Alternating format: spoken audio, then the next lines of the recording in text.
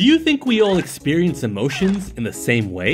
In 1924, Connie Landis designed a sick little experiment to find out just that. He wanted to see if emotions triggered the same facial expressions in people. So he sat the participants in front of a camera and subjected them to various stimuli, looking for similarities in their reactions. He started off mellow, playing some jazz music and making them smell ammonia. But the results weren't exciting enough for Landis, so he raised the stakes. He began showing them gruesome photos of horrendous skin conditions, and even unexpectedly lit a firecracker under their chair.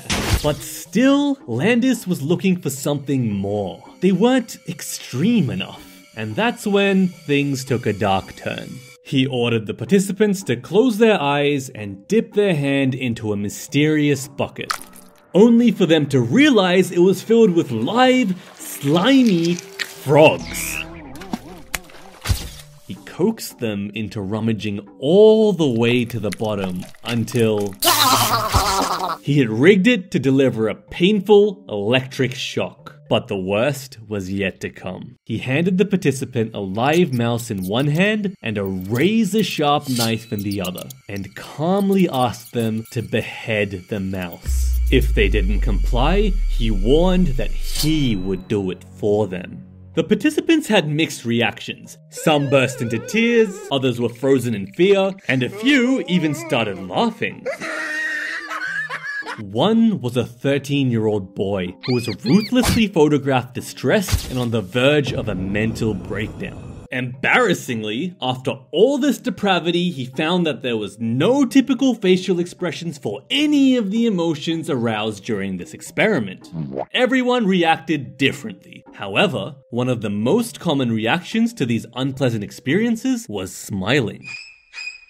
Although this experiment was a total failure at face value, future researchers did find something unsettling. Despite their protests, after being ordered to behead the mouse, 2/3 of the participants actually went through with it. How could a person be so easily convinced to commit such a horrible action against their moral and ethical judgments? That's actually a grim theme we'll see more of later on in this video. But first, you are probably in a creepy psychology experiment right now. Just like Facebook's emotion manipulation experiment in 2014, where they secretly manipulated the moods of almost 700,000 people without their consent. They did this by tampering with people's feeds, showing mainly negative content to one group and mainly positive content to the other.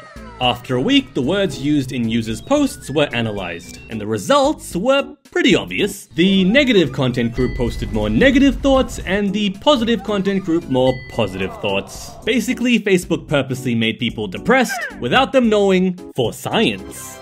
Imagine if someone was already dealing with mental health problems, and then this non-consensual experiment pushed them over the edge. Technically, this study was also completely legal as well. Facebook's data policy states that the information they collect may be used for research. But I didn't realize I signed up for that. Well, they could probably write, "Your life now belongs to Zuck," and we would still tick the box anyway.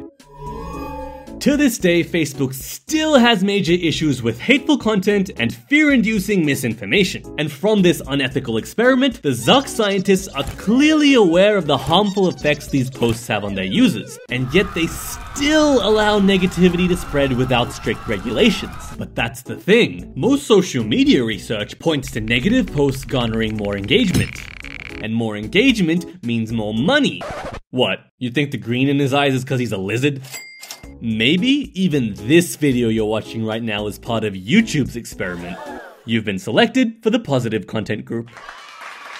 Now, since you're such a positive person, would you help someone if they collapsed next to you? How about if you were in a group of 5 people? Well then, how about if you were in a crowd of 30?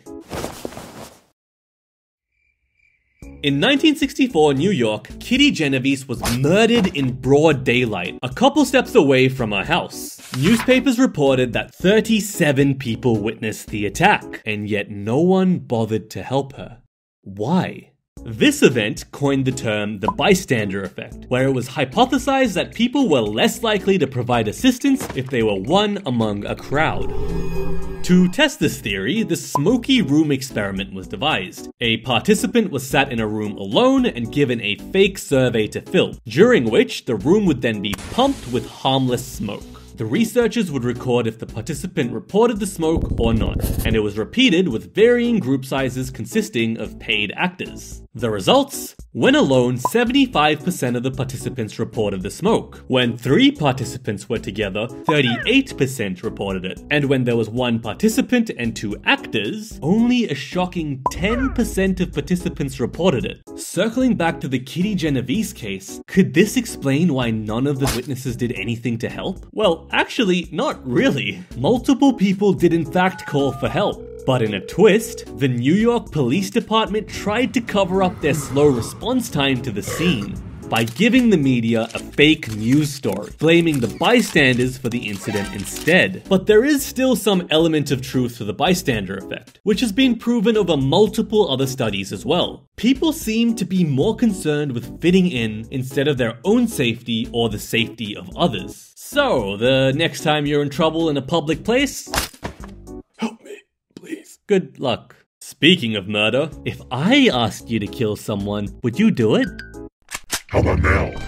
Well, that's kinda like an experiment that was conducted at Yale University by Stanley Milgram in 1961. He had always wondered how people could commit such atrocities during the Holocaust. Did they have no conscience? Or were they just following the orders of an authority figure?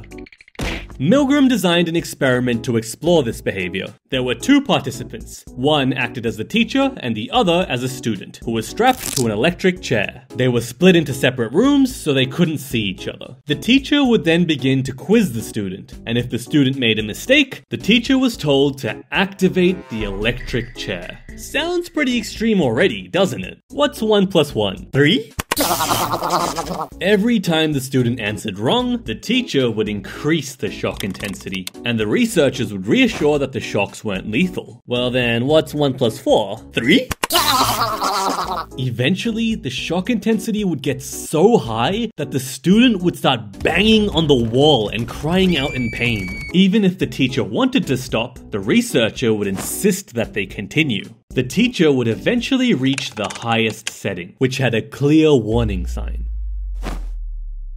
But after delivering the maximum shock, there was no response from the student. The participant had delivered a voltage high enough to kill. Can you imagine signing up to what you thought would be a fun, interesting study and walking out thinking that you just murdered someone? But that's the catch. The student who was being shocked was actually a paid actor, faking their sounds of distress using a recording.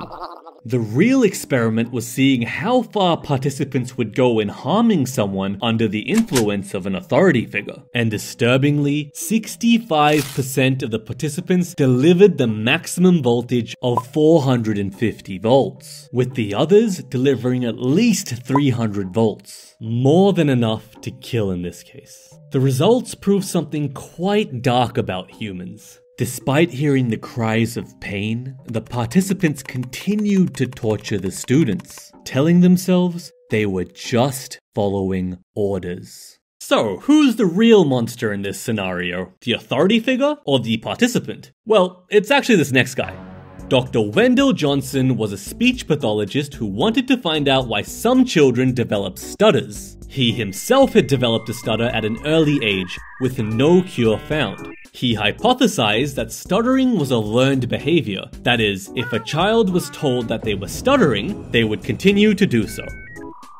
He devised an experiment to prove this, the monster study.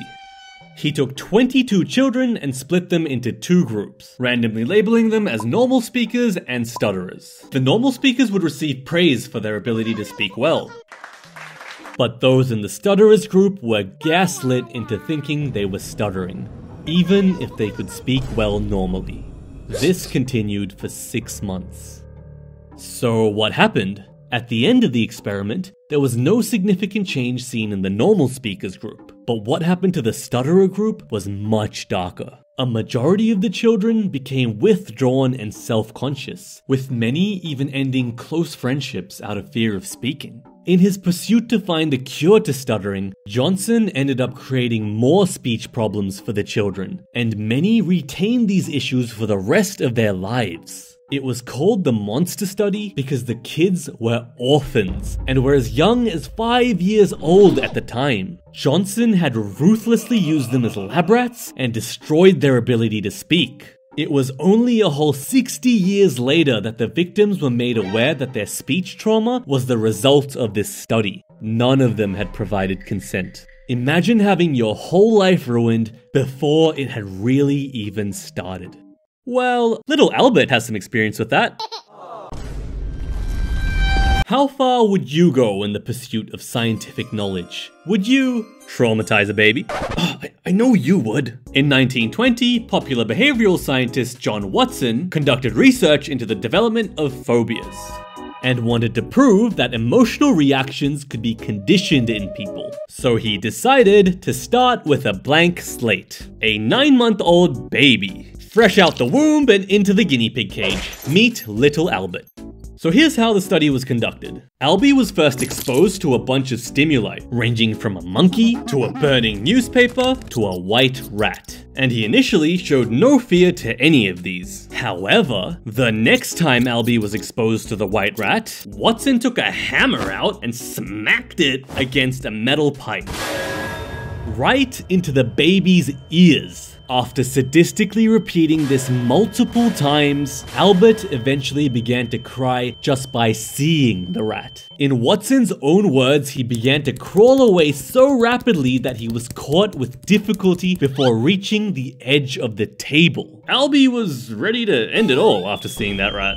Watson was probably happy about the result though, seeing as it provided evidence for his hypothesis. But as it turns out, Albie wasn't just scared of white rats now. He began to generalize his phobia, so that he developed a fear of anything white and fluffy. Albie, no, I'm just a dumb doggo, come back! See you next time!